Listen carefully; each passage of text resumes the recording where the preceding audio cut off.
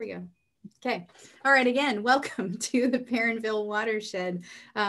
Tonight I am with David Jackson, who's the Community Conservation Program Manager at the district. And my name is Kari Quaas, and I'm the Community Engagement Project Manager at the district. And the two of us work together mainly on city type contracts where there's some sort of an urban environment. But he's the one that gets them in the ground and helps lead that. And I help promote and do the communication side of it all and tell you all about it. Next slide, David. Thanks. So tonight we have the Q&A at the bottom. Please ask questions there as they come to mind. I'll be reading those off to David. And if anything is pertinent to the slide he's on, then I'll just ask the question. Otherwise, we'll just have a Q&A session at the end. Okay, next slide. So what is a conservation district? For those that arrived early, we have, you got a little tidbit of what we do, but in short, we are a subagent of the state government. We are one of 45 conservation districts across the state of Washington. Loosely, they follow county lines and kind of land development. So Camano Island is a part of our district as well. We help with best practices to save natural resources, protect water quality, and we work with livestock, people on their pasture management, where we're talking tonight, that low impact development, rain gardens and such. And we also have a habitat team that does more with salmon recovery and living with beavers and all kinds of good stuff on that front. We do youth and adult education. Most of that has been in person at points, but this last year has really shown us we can do stuff online, which can make it easier for people to join in. So that's been good, but we can't wait to get back out there. And we're non-regulatory, so we're the good people. So upcoming events, that looks a little funky, but our event calendar has a bunch of stuff. It seems like as soon as we flip the calendar over, we just opened up opportunities for all kinds of different things. Two things I wanted to point out though. One, Derek Hahn on David's team will be talking at the end of the month at Country Living Expo, which is also going to be online this year. So he'll be talking about rain catchment for agricultural properties at that. And also our plant sale is open. And so if you want plants, now is the time to buy them. Some have sold out. That happens and that's okay. We'll do it again next year, but we're not adding any more stock for this year's sale, but pre-order so that way you can drive through and pick them up at the end of February. Next slide. Really for this, we have a lot of partners that help us do all of our work. Certainly we are, as I think David mentioned beforehand, we have rates so that people pay them on their property taxes to the district, but also we're funded by the Washington State Conservation Commission. And in this project that he's going to be talking about today, also Department of Ecology, the United States Environmental Protection Agency, the EPA, our Veterans Conservation Corps crew did the work, and then obviously the City of Edmonds, because that's where we're located. So we're grateful for everyone who helps us get these projects in the ground. So with that, I will pass it over to David. All right, thank you very much, Kari, and thanks everyone for showing up tonight. This is, I gotta say, I'm excited about this one because I decided sometime early this week that this was going to be a far more chill kind of seminar. I think a lot of us have been doing really kind of jam-packed seminars recently, where you have 30 minutes, you need to cram as much in as possible. So I very purposely did a little bit less than content with the intention that I would kind of touch on some stuff. We'd maybe get a little bit far afield, but then I would make sure that I answered your guys' questions. Whatever kind of questions you guys have about green stormwater infrastructure, rain gardens, the Perrinville Watershed, if I have the answers, we will make sure that we get those to you.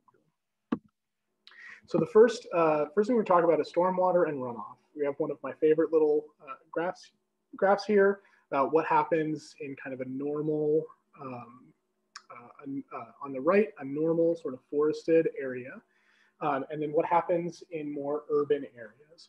So as you can see, the amount of runoff is dramatically increased, and runoff is water that hits a surface and instead of infiltrating or evapotranspirating, runs off into a local waterway. Evapotranspiration, for anybody interested in the science behind it, is a combination of transpiration and evaporation. Evaporation is when water goes into the air, and transpiration is when it is respirated by plants and also goes into the air. So evapotranspiration is a combination of those two things. Infiltration is the opposite of either of those, and it is when water sinks into the ground. When it goes either into deep soils or into shallow soils. When it goes into shallow soils, it tends to show back up in water bodies, usually in streams. When it goes into deep soils, it'll sometimes get tied up in aquifers. And then runoff is what is the other part of that. It's surface water. So water falls from the sky, hits a surface, hits the impervious surface, and then it runs off into a local waterway. The reason that this is not necessarily great is because a lot of impervious surfaces, like your roofs or sidewalks, roads, driveways, parking lots, things like that, are what we call pollutant generating surfaces, meaning that they have things on them that are pollutants, and that water running off of it picks up those pollutants and then carries them into waterways. So you get issues like one that's been really big recently is talking about tire rubber. There's a specific molecule in tire rubber which is leading to mass coho die-off. And when water runs over surfaces, it will pick up things like that molecule in tire rubber, and it will deposit it into local waterways, some of which are salmon habitats. So we want to be careful about runoff, and we want to try to manage runoff as much as possible. So green stormwater infrastructure is a wonderful picture from our friends at, oh no, I accidentally cut off the 10,000 Rain Gardens logo. I will apologize to Aaron Clark personally. This is a wonderful picture of a functioning rain garden. That standing water is what we call ponding, and that is good. That means that the water is not running off into one of the storm drains, it's staying put. Rain gardens and green stormwater infrastructure in general allows us to model the more natural watershed. So what you saw on the right-hand side, where it lands, it stays in place instead of running off, and it soaks into the ground or evapotranspirates. So things, green stormwater infrastructure includes things like rain gardens and bioswales. Typical way to differentiate rain gardens versus bioswales is rain gardens are are often private. You can have one in your yard, whereas bioswales, or what we sometimes call bioinfiltration complexes, which are combinations of rain gardens and bioswales, are more public projects. They're on the side of the roads. Rain gardens can be either public or private, but you typically find smaller rain gardens on private property and larger rain gardens on either public facing or public property.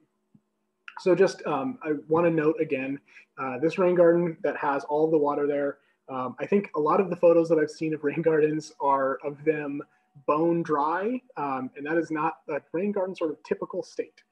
It's what they look like probably 80% of the time, but when you get a really good heavy rain like we've had recently, they do fill up, so to speak. And once they get this water in there, that's okay. The plants, the soil is going to take up that water, and it is going to hold it. The plants are going to use some of it, and the rest of it will infiltrate down into either the shallow or deep soils. So the Perrinville Watershed, you may live in it, you may live near it, you may not know that it exists, you may have heard of the town of Perrinville and wonder, is that the same thing as the Perrinville Watershed? Almost. The Perrinville Watershed is, well, a watershed in general is an area that drains to a specific water body. So in this case, Perrinville Creek. So all of this area spanning through the city of Linwood and the city of Edmonds, all of this is drains to Perrinville Creek, which then discharges to Puget Sound. Perrinville Watershed has some impacted waterways. We determined impacted waterway is a determination made by the Department of Ecology and the EPA. And it means that there is some kind of pollutant or issue that is keeping this waterway from being the best it can be. Now, I know you might be thinking, of course, all of these waters are going to not be the best that they can be because they live, they're in urbanized areas.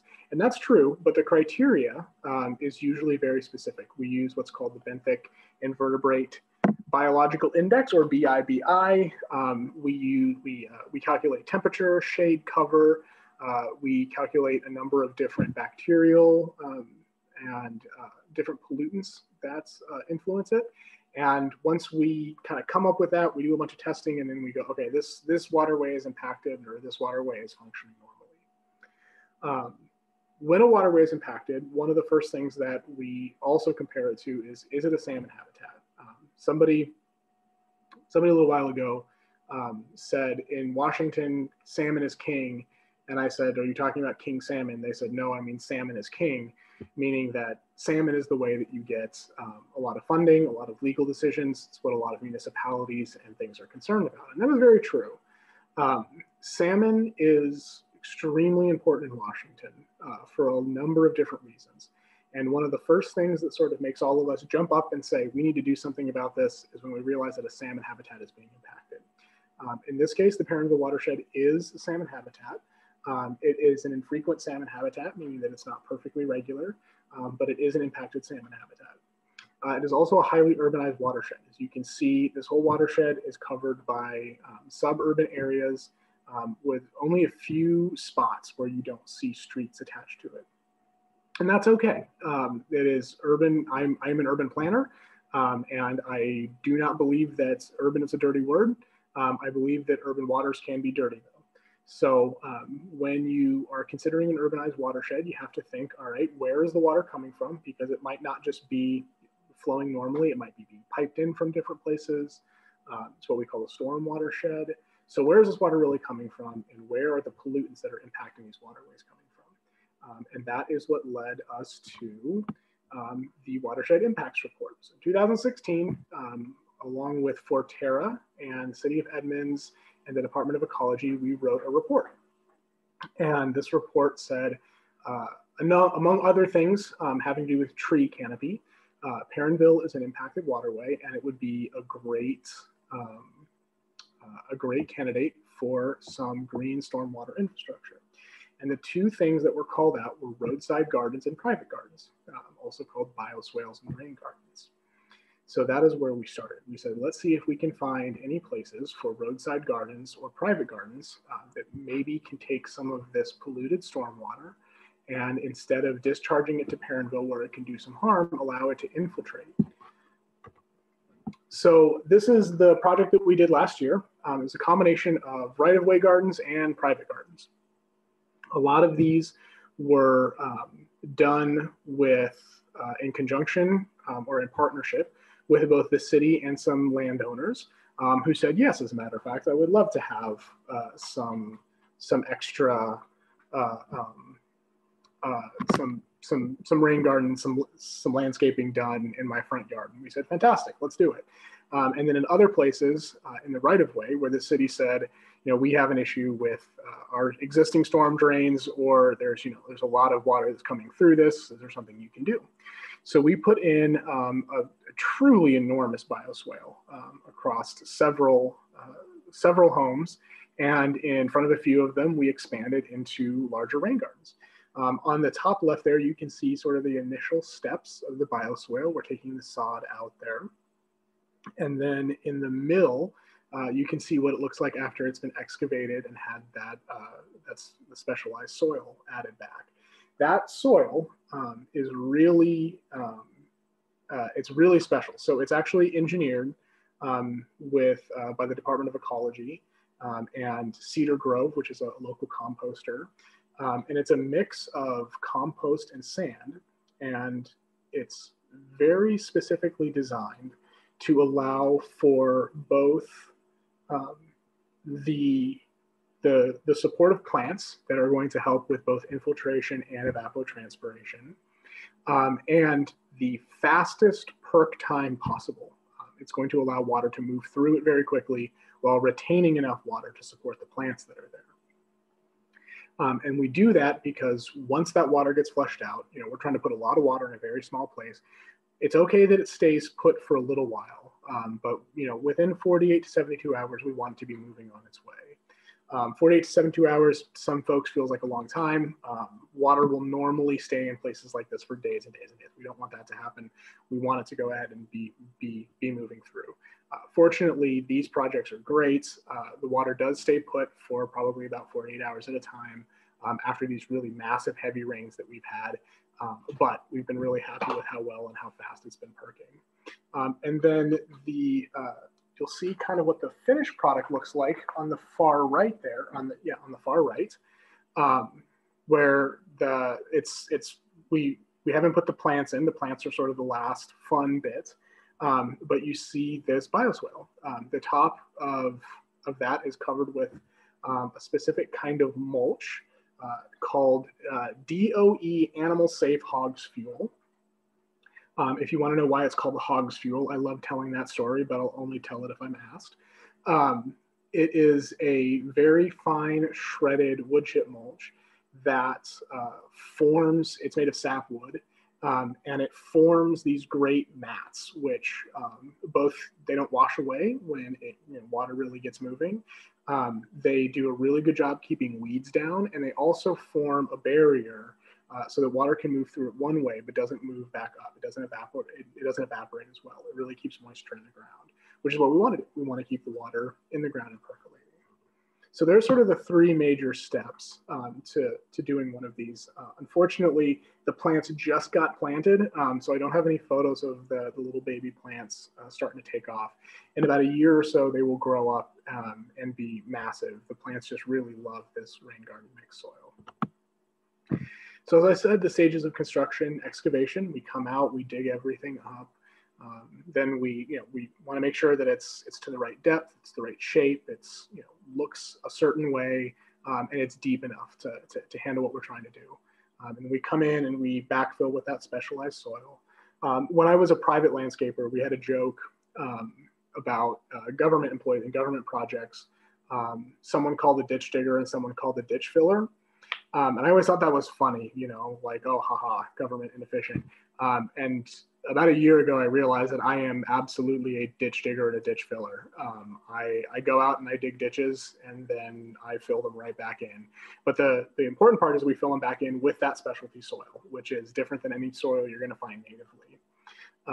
And so after we do that backfilling, we add the wood chip mulch over the top to kind of cap everything off and make sure that weeds don't come up, or at least as few weeds as possible come up. And then later we come back and we plant. And we come back and we plant later because we do these projects almost exclusively in the summer. And when we do these projects in the summer, they have a real chance of being too dry for the plants to really survive. So we wait until it gets a little bit cooler, a little bit wetter, and the plants are a little bit more dormant because it increases their survival chance by a lot. So after we do that, we unfortunately usually leave the project for about 2 months, and it looks kind of just like the last stage that you saw there with the wood chip over it. We usually try to put in a sign that says like, hey, coming soon. This is what it's going to look like, and then we come back and we do the planting. In the before times, back when we could do big in-person events, we would have a full community-wide event. We would ask people to come, volunteers to come, and we would make a big day out of it. And it was just so much fun. And we haven't been able to do those last year, obviously. Fingers crossed for this year. I'm not counting my chickens, but hopefully soon we'll be able to do those big events because they're a great chance to get your hands dirty. So again, I wanted to sort of reiterate, this is what rain gardens look like when they're working. A lot of people, they see how beautiful they are in the summer when they're in full bloom, and that's great. But around here, when a rain garden is really shining is in the spring and in the winter, when water is just coming down. So this is on the left, you'll see a bioswale. It's a community bioswale. This is not in Washington. I believe this is Pennsylvania. I'm not 100% certain, but I believe that's Pennsylvania. And it is completely soaking, sopping wet, which is fine. Water is moving the way that it should. And that water will continue to infiltrate over the length of probably the next couple days. That water, critically different than just a normal rain garden, is taking water from the road as well. We really like bioswales and projects that take that take water from the road because that water is usually more polluted. Usually a lot more water, it's usually a lot more polluted. The water that's coming off of your roof is significantly cleaner. So we love the gardens that we can put on the roadside to really gather up kind of the most polluted water that we have. The top there is another private rain garden. It is taking water probably from the roof, maybe from the driveway of a private residence. Still, you see that ponding area. I actually don't like the way that the plants are done on that one. I think the grasses need to be spaced out differently, but that's just me being nitpicky. And you see it down there in the ponding area. The water's in that lower area. It's designed to hold it. The whole topography of the garden, as well as the plant placement, is assuming that that area is going to be wet when it's raining and slowly infiltrate over the next, like I said, 24 to 48, maybe 72 hours. So here's the big sales pitch. Here's where I tell you about the timeshare that you can get in Cabo. Not that any of us are traveling to Cabo right now. We have some upcoming projects. We are going to do one more cluster in the Perrinville Basin, and it is going to be a series of private gardens.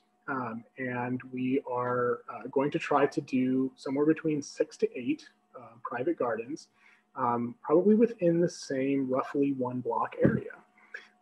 You'll see on that map, that is a map from this report. If anybody's interested in reading this report, I would be more than happy to share it with you. It was done by in part by our wonderful engineer, Derek Hahn.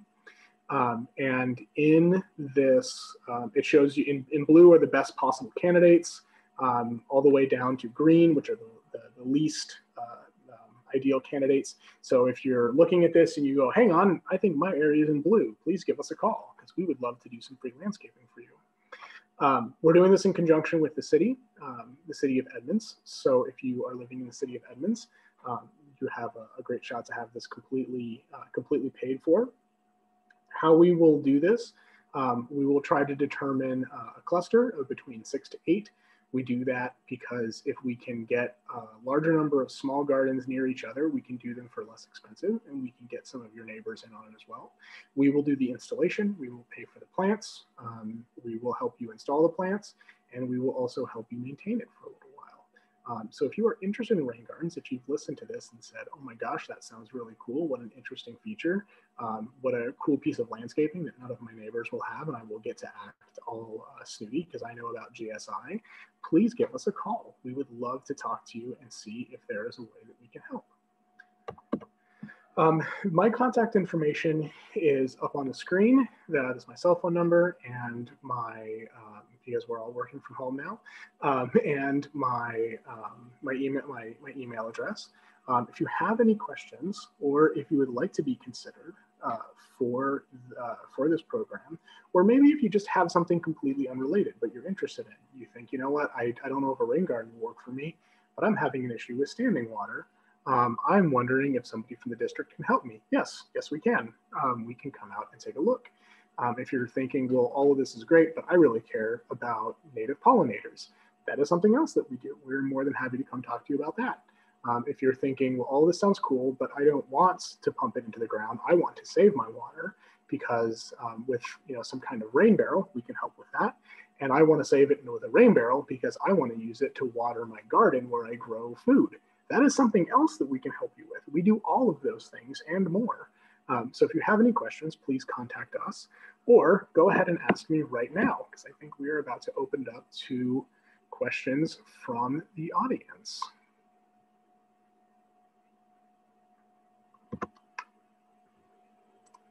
Kari? Yeah, I'm coming back in here. There are currently no questions, but maybe no questions. Now okay. He's not talking, so you can go, I have a question. I want to really get that down. I would like to point out to the audience that there was a cat interruption. I saw it. So I have 2 little kittens. They came home about 2-3 months ago. And they just figured out that from one of their little habitat places, they can make it onto the counter that is my standing desk currently. And they absolutely love interrupting meetings. It's fun. I have older cats. No questions yet, but I know that, like David said, feel free to reach out to us. The website, it makes it pretty easy to find any of us on the staff page, or by topic. And in the materials you received for this class too, it also had the link to the rain garden page, which will lead to David too. So, yeah. I'm curious if anyone watched our Facebook live stream, which was kind of fun to do too. But that's a good way to kind of take a look at that space. Just double check over here. You know what I might do? I might do this in such a way. Hang on. One thing I would point out while he's looking for whatever he's looking for is contact information. Yeah, is that rain gardens do help orcas. A lot of people think because these rain gardens are far away from the sea, that they don't do anything, but they do. David can explain it better than I. But so so this is one of the things that rain gardens and rain catchments, any kind of stopping rainwater from just shooting right into the system is a huge help to salmon, and salmon are a huge help to orca.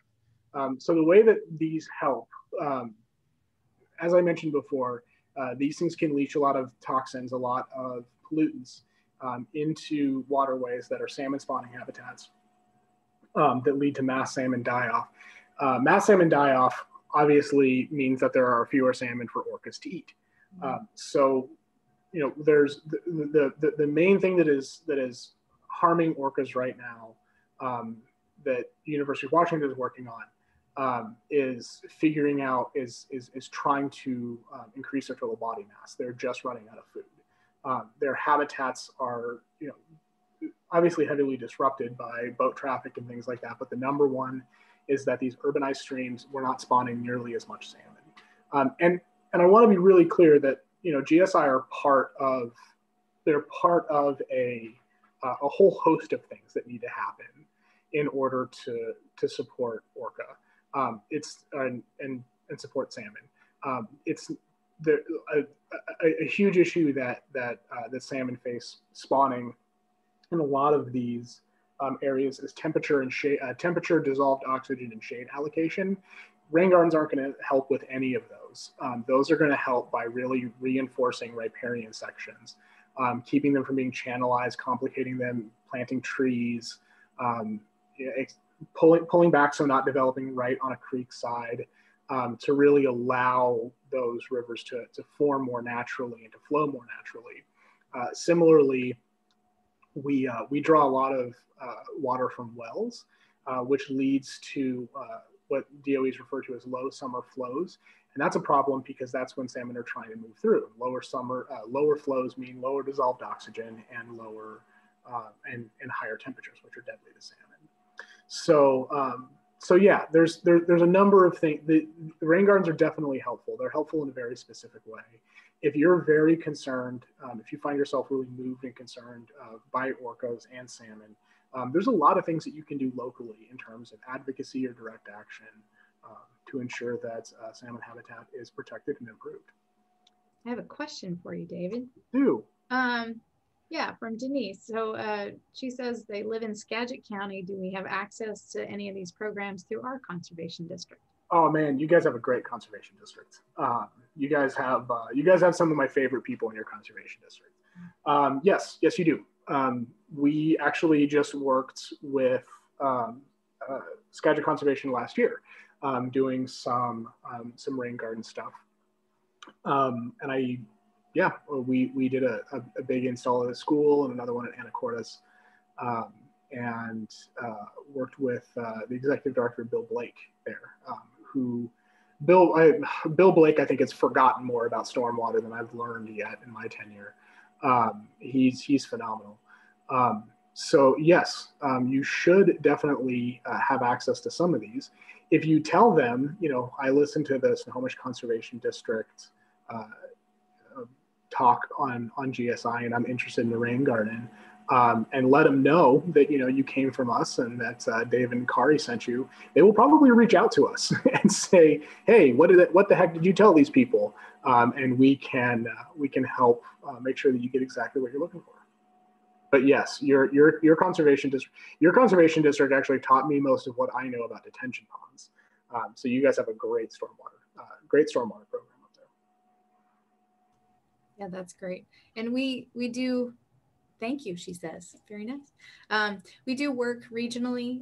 We try and, as a general rule, conservation districts work together. So there's a lot of projects that cross county lines. So I have another question for you. Yep. We would love to hear your story about why sapwood mulch is called hog's fuel. All right. So, so this isn't a funny story. This is a very, but I find it really interesting. So this actually goes back to the old, like lumber mill days, like the old Weyerhaeuser days, where you know, we're felling these giant trees and then like actually milling them on the spot. And the engines, the furnaces that ran these pocket mills, these smaller mills, and the trams and stuff that would move people back and forth were called hogs. They were just a little more compact furnaces, and they were called hogs. And if I don't know if anybody here has ever tried to mill a tree, but there's a lot of really great wood. It's called the heartwood in the middle, which grain is really good, all this different stuff. But once you start getting out towards the edge, closer to the bark, closer to what's called the sapwood, which is usually very wet and very stringy and very sugary, it's not as good for lumber. It doesn't dry out as easy. We have really great ways now of kind of treating that, but most of it is just kind of stringy and messy and nasty, and it's not great for a lot. But because it is so sugar heavy, it is great for burning because it has lots of energy in the form of sugar that burns really easily. So they started stripping all of that out, keeping it aside, and then they would feed it to the hogs, the furnaces, to help them run hotter. So hence why they call it hog's fuel. Obviously, we don't do that anymore. So what it's used for now is this really great mat forming wood chip mulch. I, for the longest time, did not know this and really believe. So what is commonly used for, outside of what we use it for, is animal paddocks. It's used for livestock because they won't eat it, but it also isn't sharp enough to really have any splinters. And it's fairly soft. So it can be used as bedding, but it's still really tough and it takes a long time to break down. So I thought it had something to do with that. I thought it was like pig lining or something along those lines. And I was like, oh, hog's fuel, it's a weird thing to call it. Like, why would you call it fuel? So I call it hog's lining. And there's like contractors, we have 1,000 words for the same damn single product. So I thought it was something along those lines. And it wasn't until I started here, actually, that aforementioned engineer, Derek Hahn, who was on this report, told me the story of why it is called hog's fuel. Well, maybe just a follow up to that, why don't we use beauty bark in a rain garden? Oh, why don't we use beauty bark? So beauty bark, it has a large number of what are called fines. That's basically wood that gets very, very fine. And people like that because it looks very smooth. It looks more like kind of dark soil that we're used to. Hog's fuel is very distinct. And some people really don't like the look of it. Beauty bark looks very smoothed out and, kind of like, oh, this is just natural soil. The problem is that the reason, so I throw a lot of terminology at you here. Part of the reason that RGM, the soil that rain gardens work with, is so effective is what's called voids. And with voids, when you're doing rain garden engineering and you're looking at a material, you want to determine the void space of a soil, because that is how much space there is for water to move through a soil. So fines are the antithesis of voids. They fill in those spaces. So if you get that stuff wet, the water is going to transport it down. It's basically going to kind of clog up the system. So you don't want to do that. You also don't want to use any bark that has dyes in it, because that's going to do a similar sort of thing. I actually, in general, recommend not using bark that has dye in it as a rule. That seems reasonable. Yeah, I don't have any more questions in the Q&A for you. So last call on questions, if you want to type something in.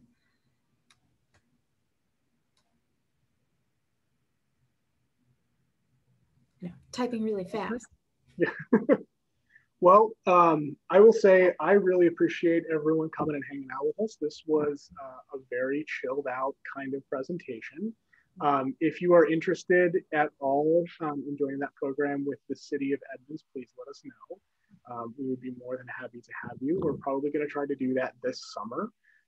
So we will want to get moving on that fairly quickly. But if you have any other questions at all, even if you're not necessarily from Snohomish, but you're wondering, you have some questions about GSI and wondering if maybe there's some direction you can get locally, please go ahead. Give us a call, drop us an email, ask some questions, and we are more than happy to point you in the right direction. That is all of what we do. Oh, and something that I want to loop back real quickly, something that Kari said about us being non-regulatory. What that means when we say we're non-regulatory is that we are not ever going to get you in trouble for doing something. We are a safe place to ask. We figured out a long time ago that there's a lot of people that are accidentally breaking rules, and then they're not asking any questions about them because they're afraid that they're going to get in trouble in some way. We are the solution to that. You can call us and say, hey, I think I might be breaking a rule. Can you help me? And we will say, we will be happy to help you become compliant, or to stop breaking whatever rule, or to assuage your fears entirely without getting you in trouble. We are just here to help. So that's, among everything else, should also encourage you. If you have any questions, if you have any concerns, please reach out to us. We are here to help. Absolutely. And plant sale season, that's my last push. If you want plants, buy them now. Skagit, if you're up there, has their own sale too, which is usually later than ours. So that would be coming, but they're all over the region right now. And our trees are little, but they will grow up. And after this week's rainstorm, I would say, let's get some more trees back in the ground because they do good work for us. So yes, absolutely. All right. Oh, and we have, I think, probably this year only, hopefully this year only, I Heart Native plant masks. Yes. Yeah, I have already bought 2. Did I? If you want some, if you're looking for some cool masks that almost nobody else is going to have, you can get them from us. Yeah, and I love native plant stickers too. So yes, I have about 1,000. Yeah, that's awesome. Well, thank you so much, David, for your information. And by all means, again, please reach out to us if you have any questions at all. I will be sending this recording to everybody who registered, and then also we'll post it on our YouTube channel and the website, so you'll be able to get to it later. So thank you so much, everybody, for coming. I'm going to stop the recording, and then we'll end the webinar. Thanks. Thanks, everyone.